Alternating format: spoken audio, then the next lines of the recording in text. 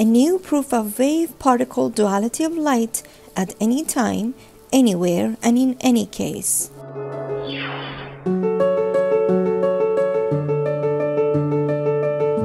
From the past, the nature of light has been studied by many scientists. Some scientists believed that light had a wave nature, as others defended the particle nature of light. For the first time, René Descartes represented the wave theory, which introduces the light as a disturbance in the world substance.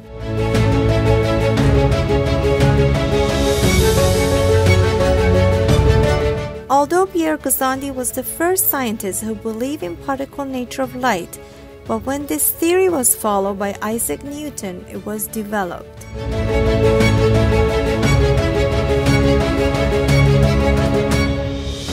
Robert Hooke and Christian Huygens are the next most famous scientists that believed in the wave theory of light.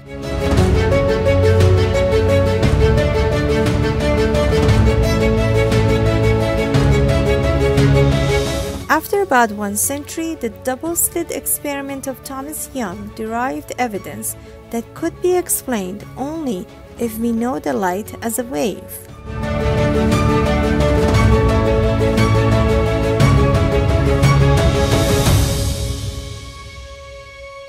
One century later, Max Planck formulated his idea of the emission of light to solve the problem of thermal equilibrium of an absolutely black body.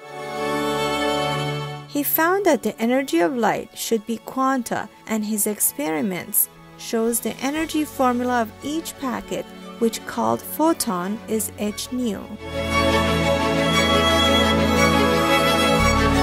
The photoelectric effect is the other important experiment that has 2 points: prove the quantity of energy in one hand and shows particle nature of light on the other hand.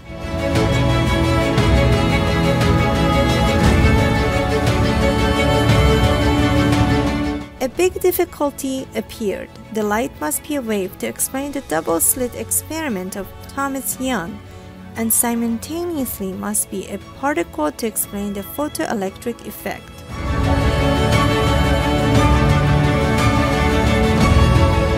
Einstein defined a pocket of energy with zero rest mass, photon, and explained the both double-slit experiment and the photoelectric effect. On the other hand, it seems Einstein himself did not accept wave-particle duality and knew that as only a temporary way out. But because of the prestige of Einstein, only a few scientists have investigated the possibility of a non-zero rest mass of the photon with few results.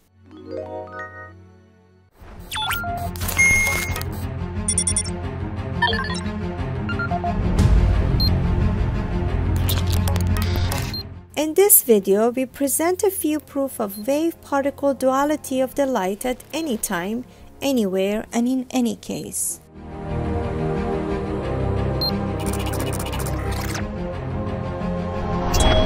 Consider a particle that is separated from a moving source.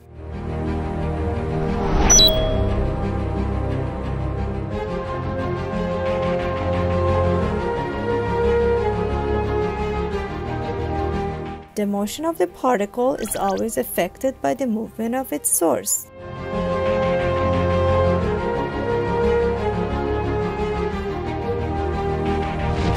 Now, notice how the electrons move in an atom. In this situation, the electron has 2 kinds of motion: moving around itself and around the nucleus of the atom. Like the Earth that rotates around itself and simultaneously orbit around the Sun. But based on Saleh theory's definition of electrons, there is difference with an example. Electron, unlike the Earth, is not a solid object. The electron is a spherical shell consisted of a large number of non-zero rest mass photons. The electron-forming photons are rotating on a spherical shell.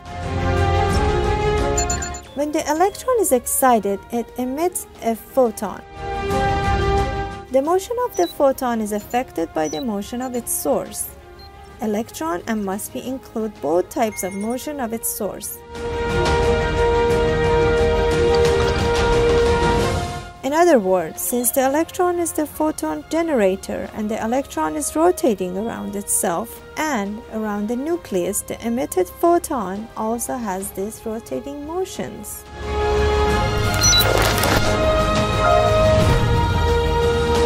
So the photon is a particle that always traverses in helical direction and has three-dimensional motion. In Saleh theory, since the photon has a projectile and impulsive motion, it is a particle. On the other hand, as it has a rotational motion, it behaves wave-like.